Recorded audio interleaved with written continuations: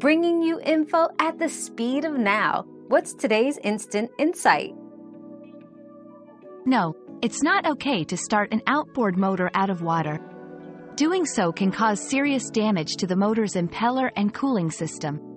For maintenance or testing purposes, always use a motor flushing attachment, commonly known as earmuffs, or a test tank to ensure the motor is properly cooled while running. Our quest for knowledge never ends. Thanks for being part of today's discovery. Subscribe, like, and share to join us on the next one.